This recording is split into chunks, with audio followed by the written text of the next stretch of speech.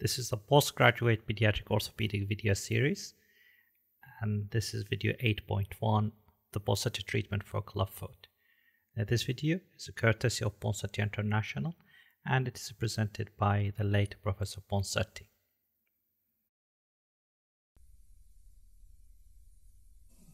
I made this model of a clubfoot to demonstrate the proper manipulation to correct the deformity.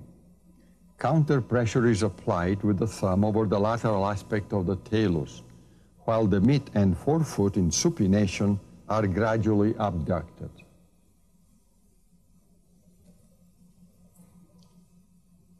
As the calcaneus abducts, it everts and slides laterally to its normal position under the talus.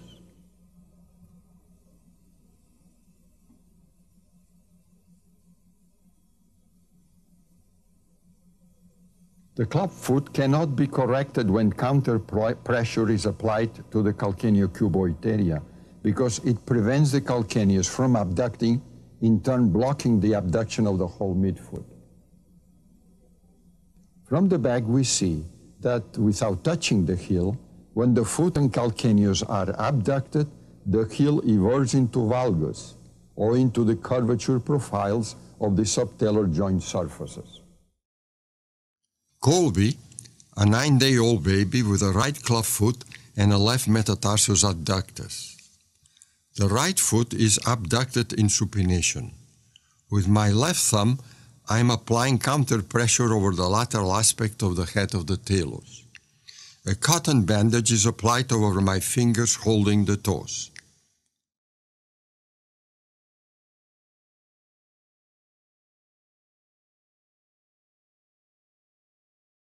The foot remains in the corrected position while the cast is being applied. A plaster bandage is applied over my fingers to prevent crowding the toes. The bandage is tight over the ankle and loose over the calf.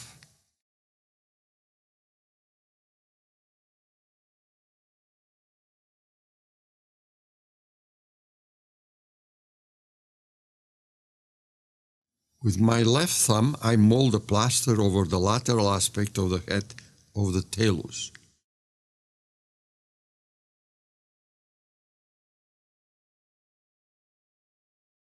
The plaster is extended to the thigh, holding the knee 90 degrees of flexion. The plaster bandage is folded several times in front of the knee.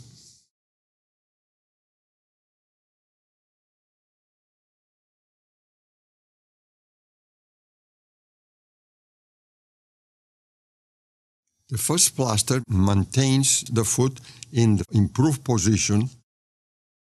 The forefoot is supinated to correct the cavus. The plaster over the toes is trimmed off. 5 days later, after removing the plaster cast, the foot tends to return towards its initial position. The foot is again abducted in supination with counter pressure over the head of the talus, so as to abduct the foot and shift the calcaneus under the talus. A second plaster cast is applied.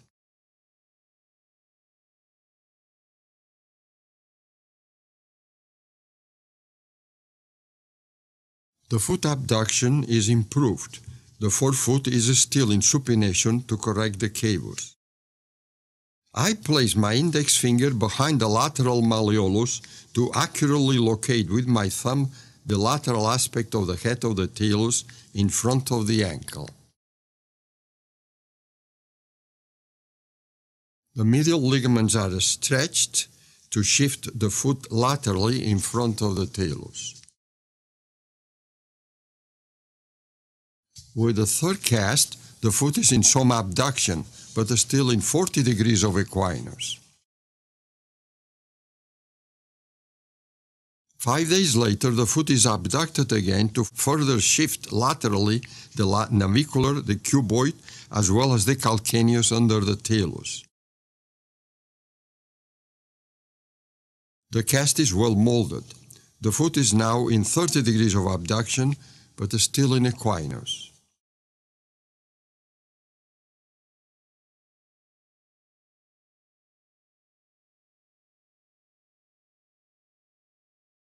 Now the loose tarsal ligaments allow the foot to be further abducted and the equinus to be improved by dorsiflexing the foot.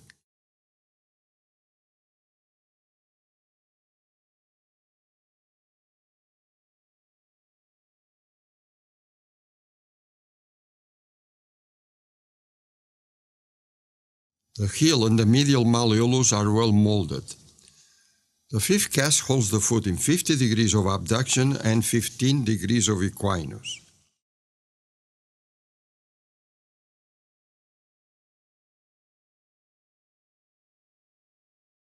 After removing the fifth cast, we see that the clubfoot is corrected except for the equinus. The tendo Achilles is tight.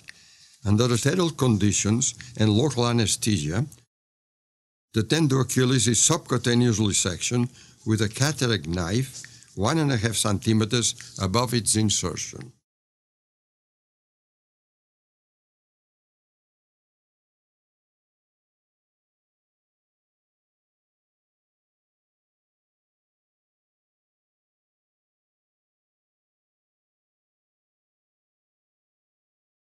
The last plaster cast holds the right foot in 15 degrees of dorsiflexion and 60 degrees of abduction. A second plaster cast has been applied to the left foot, holding it straight to correct the metatarsus adductus. The left foot is held in 20 degrees of abduction and the right foot in 60 degrees. Both casts are worn for 2.5 weeks. When the casts are removed, both feet are well corrected. The left foot can be dorsiflexed 30 degrees.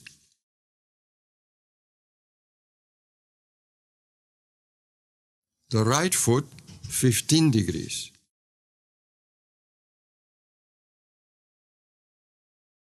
There is a good range of subtalar motion.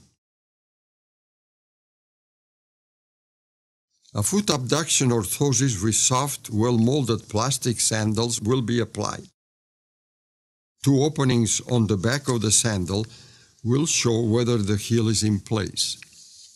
The 3 straps hold the feet firmly in the sandals. The right sandal is in 60 degrees of hour rotation and the left in 20 degrees. The orthosis is worn 23 hours a day. Colby returns 2 months later. She is now 4 months old. She has been comfortable with the orthosis. The feet are limber and well corrected. She has 15 degrees of dorsiflexion on the right foot with nearly normal subtalar motion. The left foot is straight. There are no scars and the lengthened tendon is well healed. To prevent relapses, Colby will wear the foot abduction brace at night and naps for about 3 years. At 13 months of age, the feet look normal.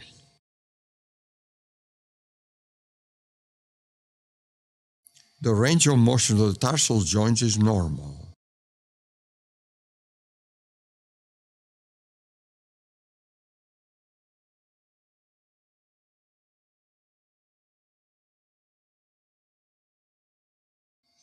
She walks well. The right calf is smaller than the left.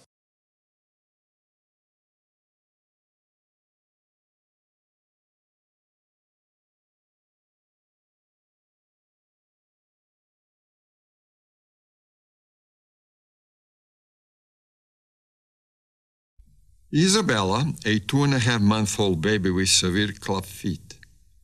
After 5 plaster cast changes applied by their doctor, the parents were told that the baby would need surgery. The baby's feet are in severe equinus, cavus, adduction, supination, and the heel is in varus. There is a deep crease on the inner aspect of the feet.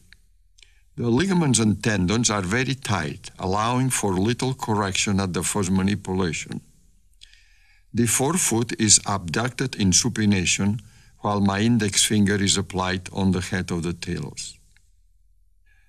A 2-inch wide roll of plaster bandage is applied over the layer of cotton. The plaster is molded at every turn following the contours of the foot.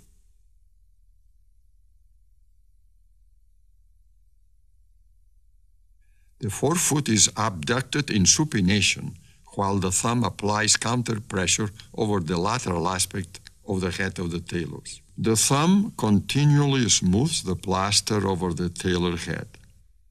The plaster is extended to the upper thigh. The left foot is stiff and resists correction. The medial skin crease is deep. The forefoot is abducted in supination, while a roll of cotton is applied tightly over the foot and loosely over the calf.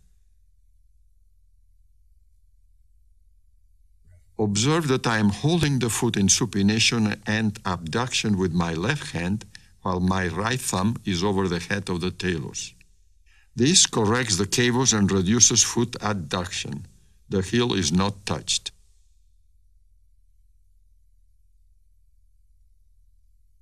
A plaster bandage is applied over my fingers that are holding the baby's toes to prevent crowding them.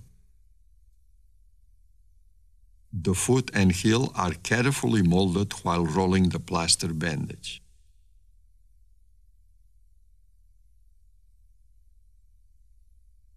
In the finished plaster cast, observe that the feet are supinated. The plaster over the toes is trimmed off.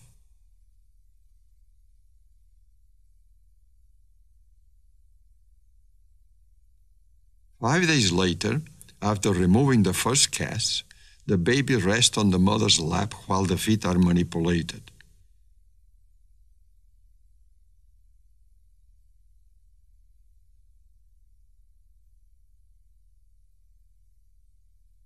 The cavus is improved by abducting the forefoot in supination while applying counter pressure over the head of the talus.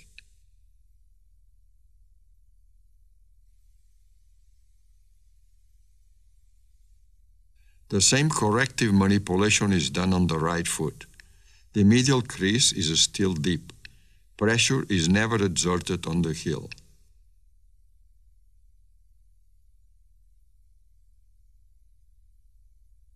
The manipulations are gentle. The baby does not cry. Now the baby is placed on the table. The plaster cast is applied while I'm holding the forefoot in supination and abduction. The heel is well molded. In the finished second plaster cast, the forefeet are still kept in severe supination, needed to continue the correction of the cavus. When the second casts are removed, we see the feet improved. The feet are manipulated again. The forefoot is abducted in some supination, while counter pressure is applied on the head of the talus. The third plaster cast is applied while the foot is abducted with the forefoot in some supination. The baby goes to sleep while the plaster sets. The feet are held in some supination. 5 days later, after the third casts are removed, the feet are quite improved. Again, the feet are abducted in some supination, placing the thumb over the head of the talus.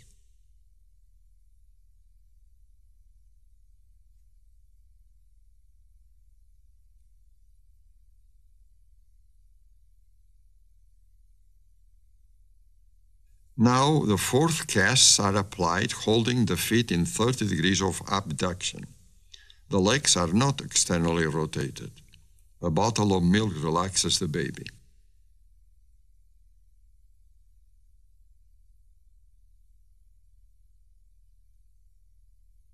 After the fourth cast are removed, the feet are quite noticeably improved.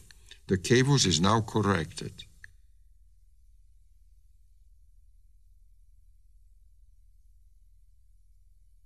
The feet are manipulated again and plaster cast applied in 50 degrees of abduction while the plantar flexion is being reduced. The casts are well molded and hold the feet in 50 degrees of abduction, and the feet are not pronated. 5 days later, after the 5th casts are removed, the feet are corrected except for the equinus. The tendo-Achilles is tight. After applying a betadine prep and under skin anesthesia, the tendo-Achilles is percutaneously severed in both feet. The last plaster casts are applied holding the feet in 70 degrees of abduction and 15 degrees of ankle dorsiflexion.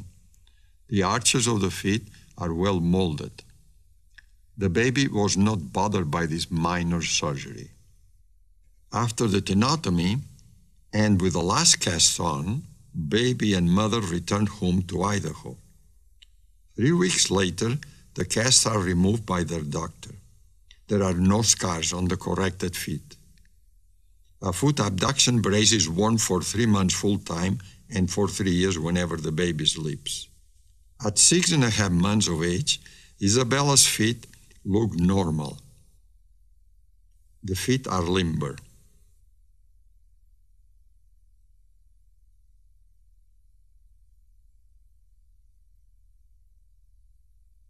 At 14 months of age, Isabella walks well. Her feet are functionally normal.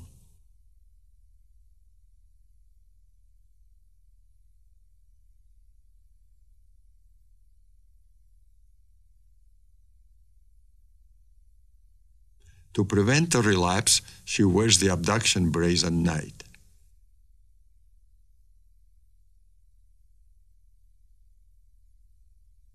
At 3 years of age, Isabella jumps on the trampoline,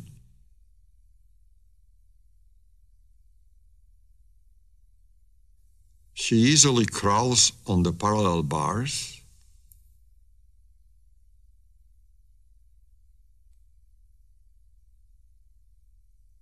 and she dances gracefully on the balance beam.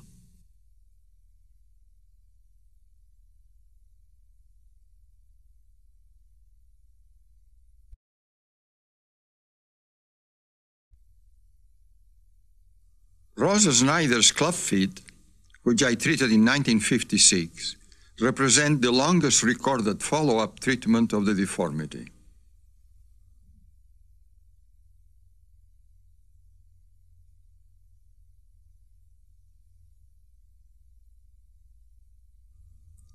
Now in his 40s, Ross has painless, normal-looking, and functional feet. And this will bring us to the end of our video.